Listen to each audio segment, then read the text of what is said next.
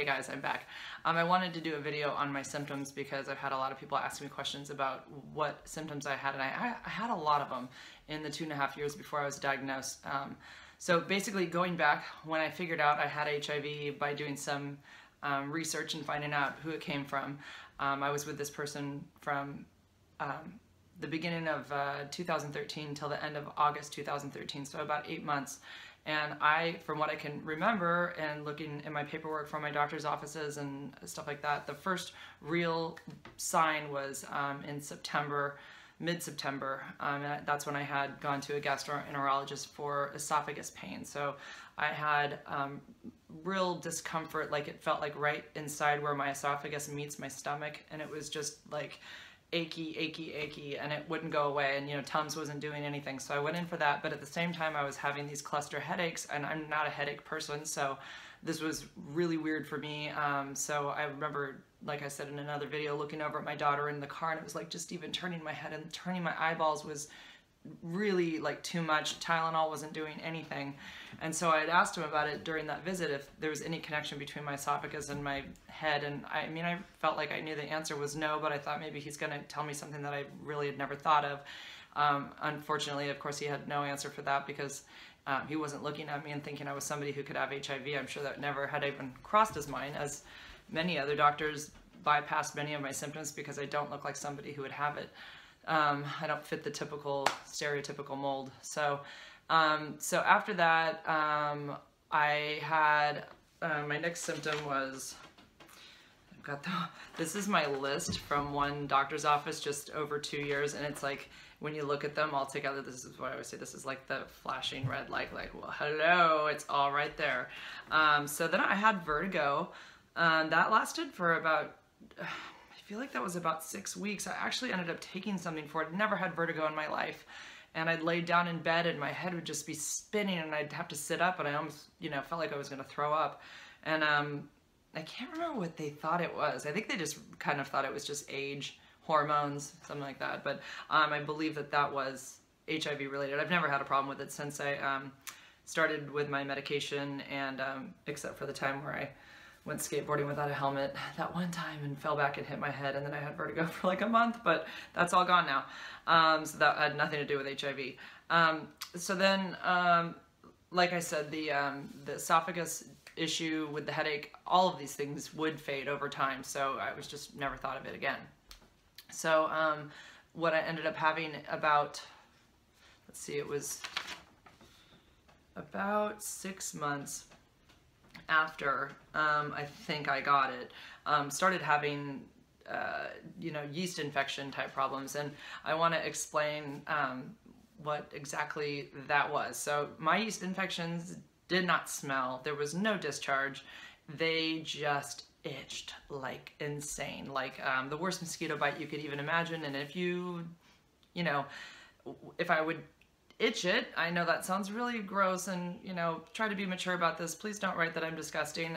It's, women get yeast infections, and this is part of having a female body, so we get them sometimes, but this was like nothing I'd ever had before, and I'd have to go into like a cold bathtub to calm the itch, and nothing was working. Like I said in another video, diflucan taken daily for 2 weeks wasn't doing anything, and neither was any of the over-the-counter things that you can basically put inside you that you would think would take care of it immediately, didn't.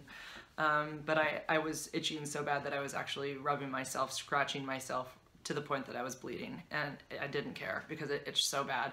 And one way to describe it, I'm going to be really graphic, so if any other women feel like they've experienced this, it might be a red flag to somebody, it could help somebody. It felt like hot, molten lava dripping down inside of me from somewhere deep inside, and when that happened, it was instantaneous itchiness, very uncomfortable. So there's that. So during that time when I had these yeast infections, they weren't going away, so I had some medication that was expired, and I just decided to try to use it anyways, because I was just kind of desperate to be in some kind of relief from this uncomfortableness, and just the over-the-counter stuff and the diflucan, which was prescribed, wasn't working. So I had this stuff for bacterial vaginosis, and literally it's clear gel, and it's something that you do have to put inside you. And what came out of me, which I've called the doctor's office and I asked them about this, was little spots, what you would think would have been blood, but I didn't have my period, were little spots of black. It was black. And I will go to my grave and say that there was something black that came out of me in that gel. And there's been no explanation for it. I've looked up HIV and black stuff coming out of you because I really couldn't find anything on it. So then I was like, well, maybe it was because the medication was expired, or maybe it was some reaction with HIV. I have no idea. I still don't know, but I just want to put that out there because that's never happened to me in my life. It's never happened since. And it was black. It was not red. It was not dark brown. It was black. Okay, so that happened that one time when he used that medicine. So yeast infections had happened like that over and over and over again, but just beyond the typical yeast infection, not curable. So then I had to go into an ear, nose, and throat doctor because I had a lymph gland. My lymph node, was just on one side, had swollen up. So that was another one. It was very obvious. I could feel it. I think you could kind of see it. That went away on its own. He figured it was just something to do with my, I don't think he really gave an answer. He just said that it's probably something that would go away. He wasn't worried about it if it went away and it came back and went away, because if it gets bigger and stays there, that was his concern. And of course, in my mind, I'm thinking it's cancer or something. And if it went away, then maybe it was okay, and it did go away. So I didn't think about it again. And then shortly after that, or somewhere near there, I ended up getting this little rash around my face, just these little red spots, and I went to a dermatologist for that, and he thought that it was just age-related, that when you hit around 35 to 50, that you can have a hormonal change and that it can create, a rash. It wasn't pimples, it wasn't pus, but I could pick them, and they're driving me crazy. And so I went in for that, and I was put on a 6-week dose, or a 6-week,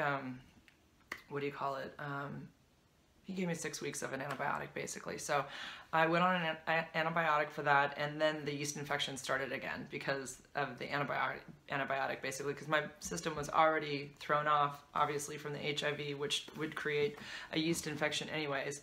And then I had this antibiotic, which was messing up my ability to keep the yeast down. So it just was like doubled. So it was even worse during that time. So then after that, of course the rash cleared up. Everything kind of cleared up. I definitely had a lot of different earaches. I've always had trouble with my right ear, and I went on a flight, 2 separate flights, and during takeoff, around 25,000 feet on both of them, my ear ruptured, my eardrum ruptured. And the first one, it was like air just blowing through my ear, incredibly painful, like super duper acute pain. And I was like, and I stuck my finger in my ear and had to hold it in there, and then I would slightly release it, and it would sort of let go, and then it would, that flight, that one back from New York, it did finally stop, and it was like 2 minutes of excruciating pain, and then it kind of stopped, so it sealed itself up or whatever. But then I had a flight from San Francisco to Las Vegas, and that one, it ruptured, and this was after that New York flight, and it literally just wouldn't let up. So I had about 20-25 minutes of just excruciating pain, shoving my finger in my ear. I had to have the bag in front of my face because I was bent over in my seat. I had people around me that were kind of ignoring me because I think they didn't know what was going on with me, and I called the call button, and I was by myself, and they basically said something like, maybe you should have talked to your doctor before you were flying if you have ear trouble. And I'm like I'm in agony. I've never had that kind of pain before, and I literally, my face went white. I remember I had to have the bag because I thought I was going to throw up all of a sudden. And I did get through the flight, and then I ended up buying these little rubber things for your ear that stop the pressure. So I've used those ever since. But I don't know if that's related to HIV, but I have a feeling that my inner ear, my eardrum lining was thinner, because that's just bizarre. I've never had my eardrum explode on a flight, and it happened during that time, during 2 separate flights. So that was very strange, and I definitely think that's probably related to HIV, although it's never been, no one's ever said for sure that that is the case, but I feel like it had to be. I just felt like everything on me was falling apart, basically. Let's see, so my ear, I had a lot of sore throats along the way that never turned out positive for strep, and I just kept thinking this has to be strep because they would last quite a while, and like maybe like 2 weeks or 3 weeks, and there was just really no explanation for them other than just viral and they'll go away, and they did, but they were never strep. So there was that. As I got closer to, oh yeah, oh, and before I forget, I went to my doctor about the ear thing, and they said, in the future, if you fly, you might want to use one of these when you fly. So they recommend that when I get on the plane and we get to a certain altitude, I put this up to my nose and go, and then it just opened my ear up. Opens your ears up. Okay, do it on the other side too. Okay. I'm not going to do this on a flight next to a bunch of strangers. This is ridiculous. So anyways, I just stick to the old method. And so far I've been okay flying, but this was like, really? They sell these? This is hysterical. I would never have done this on a flight. Very embarrassing. Okay.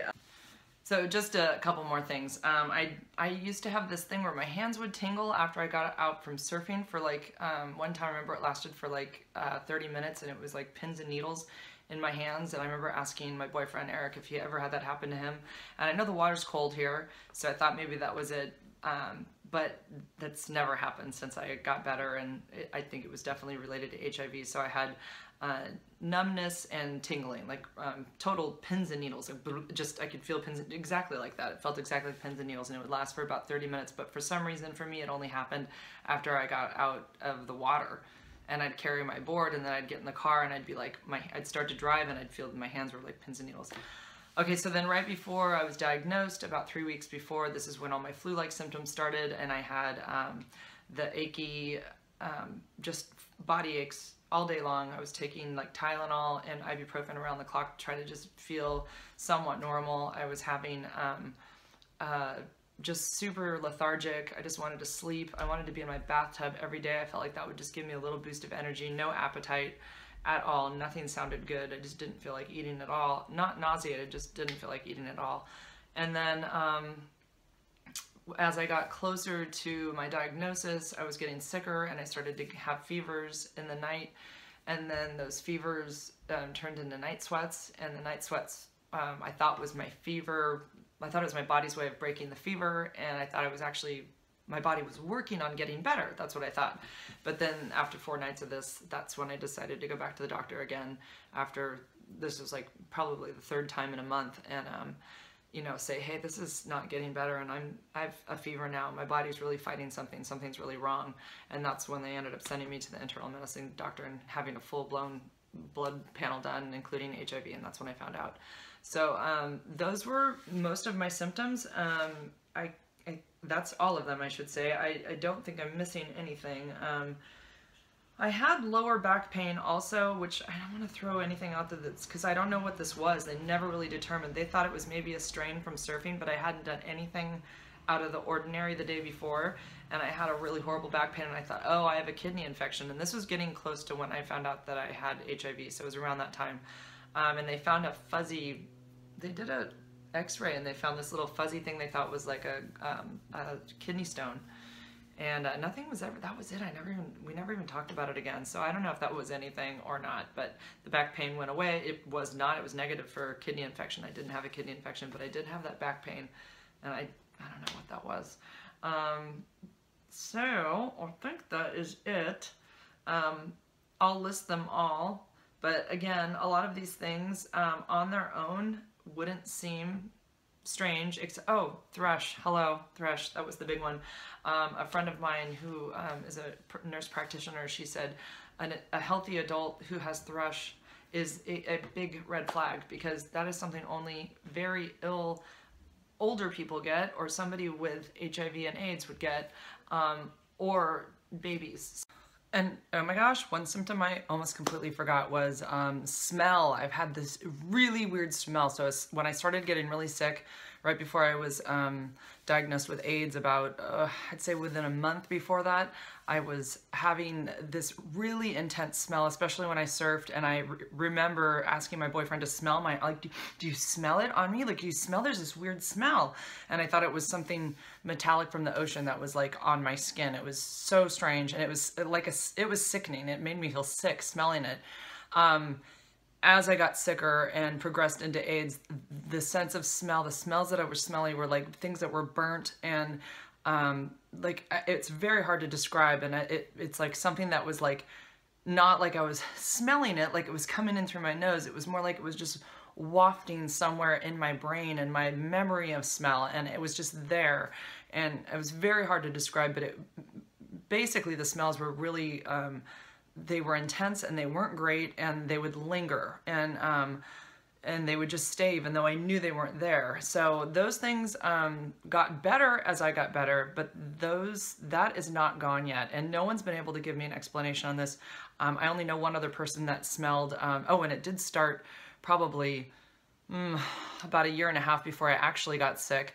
I was smelling ashtrays and the smell of cigarette smoke, and I don't smoke. So I remember asking the ear, nose, and throat doctor about that, and he had no explanation for it. So I still to this day don't know why I have strange smells. I can't really find anything on HIV in regards to it, so I'm hoping somebody will have something for me with these videos and may be able to give me some kind of explanation, because it's totally there. And now it's manageable, but it is there like every day. Usually there's at some point during the day where I'll have like something smelling, like a strange smell, like last night I was laying there in bed and it was happening. And I know it's me, I know it's nobody else, and I know the smell's not really there, but it's like in my brain. So anyways, that's another symptom that I've had with this, and that's the only one that I feel now. It's the only thing. There's nothing else that I feel other than that. So, oh, and just to clarify, I did not smell myself. Eric never smelled anything on me. It was just what was going on in my brain, or my nose, probably more in my brain, because there was really no smell there. There has really never been a smell. It's just kind of it's a phantom smell. That's what it is. It's phantom smell.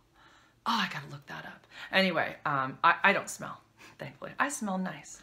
All right. So you can have HIV and never have AIDS. That's definitely something that happens to many people, especially if they're really smart and they test quite often. If they find out that they have HIV, their blood is checked, and they don't even start treatment until their viral load starts to climb. So you can have HIV for a long time, sometimes, without even having to take any medication at all. But a lot of people find out that they have it because they end up with AIDS, and then they get very sick, or they have HIV symptoms that are suspicious enough that they are testing and finding out, and it doesn't have to turn into AIDS. But like me and some other women that I've met through all my videos, they've had the same situation as me, where it took getting very sick to find out what was causing the illness, because they never thought they could get it either, and they did. So you should just be testing, especially if you have a suspicion or worry. Just test to at least know for sure. Either way, there's people that will wait years and years and won't do anything, and they're terrified that they have it, and they're living with this thought that they have it, and they might not. There's probably a really good chance that you don't have it. So it's good to test. Always test. And if you do test and you have it, it's not the end of the world. It isn't the end of the world anymore.